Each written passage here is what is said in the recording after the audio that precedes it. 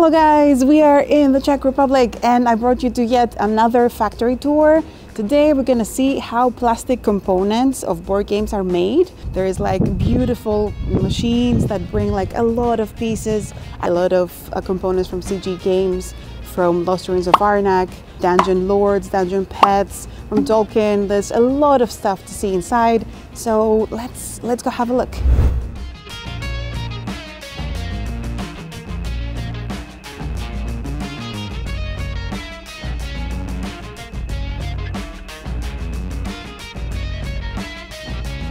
So you already know how cardboard is transformed into beautiful boards, boxes and cards. But what is the story behind all the plastic components like cubes and miniatures? It all starts in the shape of small plastic granules.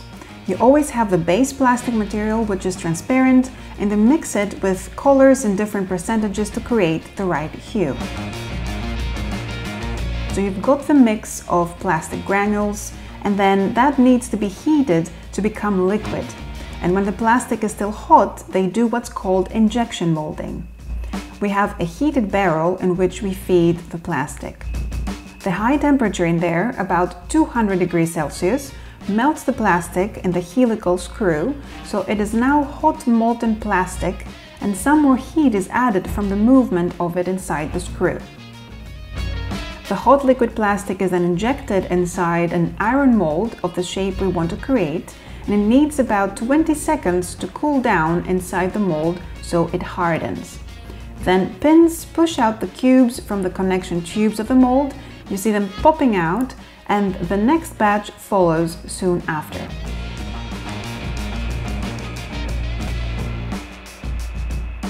So now, if you look very closely at your board game components, you can see the hints of the separation from the connection tubes. The connection tubes are of course not used in the final product. They are melted and recycled, and 30% of that can be used again. And how are the molds inside the machines created, you might ask?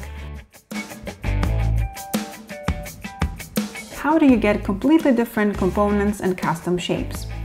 So the mold is basically a hollow cavity that when you inject the plastic, it takes the shape of that cavity.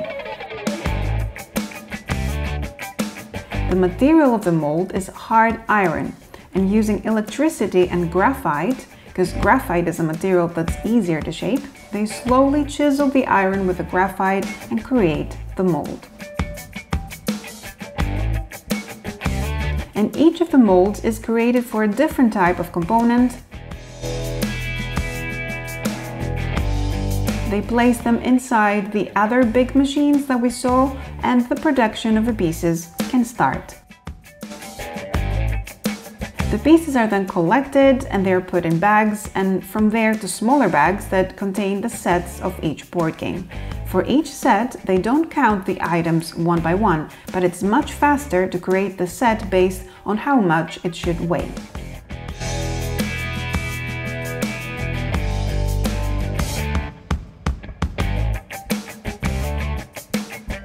They are assembled together with the other components, and that's how some of your favorite board games are made.